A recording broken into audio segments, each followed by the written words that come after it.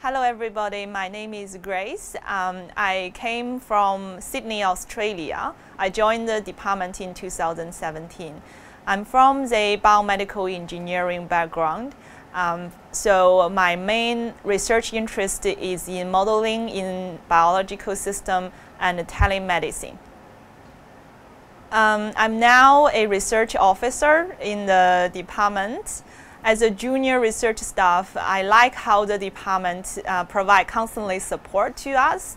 For example, a couple of years ago, I had this new idea about screening patients with scoliosis without any radiation. So the department just give me like a blue sky funding for me to do whatever I like to do. And at the same time, the department provides sufficient orthopedic specialized knowledge training.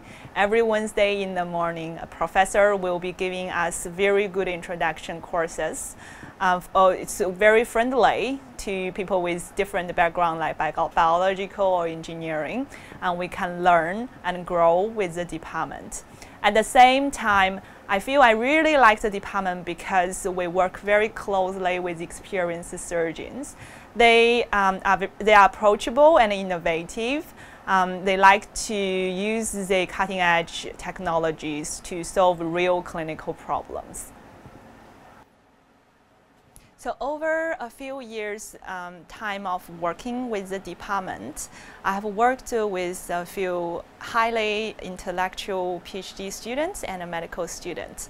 We work closely in a small team and meet on a weekly basis. I give them advice of the research in regard to how to plan their study, how to conduct experiments, as well as how to analyze the data and modify the experimental protocols. It came to my attention that student quality is really, really high at the Hong Kong U, and also they like to help and support each other, which I think is very important.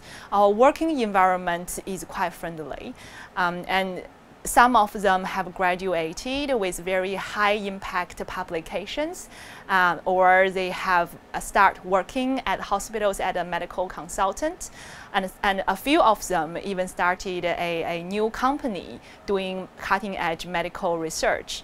And the development a new technology that could change people's life and especially improve the clinical standard of the current practice. I believe the purpose of this video is to show the future students about our working environment, and also hopefully more highly intellectual students could join us, and we could establish more interesting research and technologies in the very near future.